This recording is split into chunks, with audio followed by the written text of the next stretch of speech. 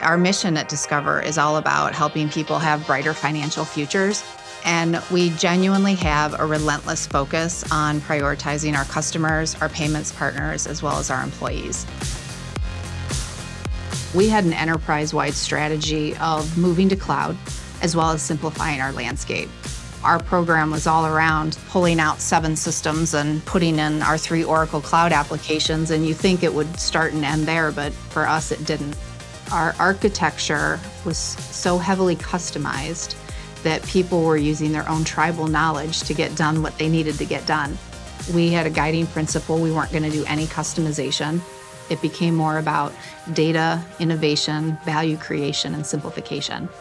Our finance folks got to learn technology speak, and our technologists got to learn finance speak to make, more effective enterprise-wide business decisions. There's 2 things I look for in an implementation to kind of gauge where we're at. The first is when people say the implementation was a non-event. The second is when people start giving unsolicited feedback that they're loving the systems. On day 15, post go live, we heard both.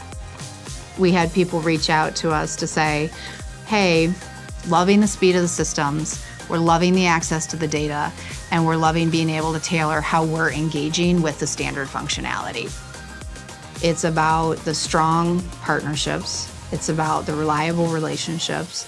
It's about having people at all levels across our organizations working together to figure out what's the best next path forward. It gives Discover an opportunity to be a better business partner because we're going to be able to access more data and higher quality. A coined phrase that I have now is that we won the Digital Cloud Transformation Super Bowl as one team.